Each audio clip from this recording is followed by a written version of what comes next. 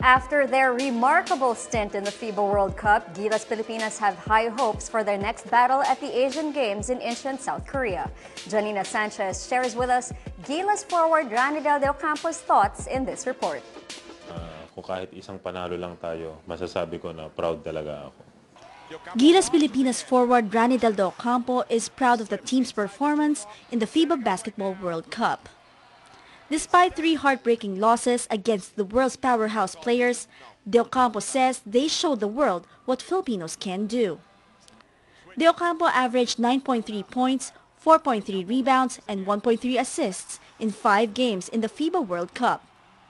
Kaya pala nandito rin sa FIBA World to, ibig sabihin, may ibubuga pala talaga.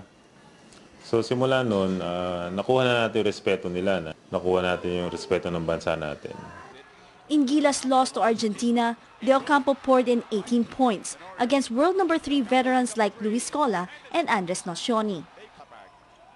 He says their recent performance in Spain proved that all their hard work and sacrifice paid off. Sa training pa lang, ramdam na namin kung gaano kahirap talaga yung tatahakin namin. Alam namin kung pupuntahan namin kung gaano kahirap. Kaya sa training pa lang talaga nagpursigi na kami mabuti. So, doon talaga nasubukan yung disiplina namin,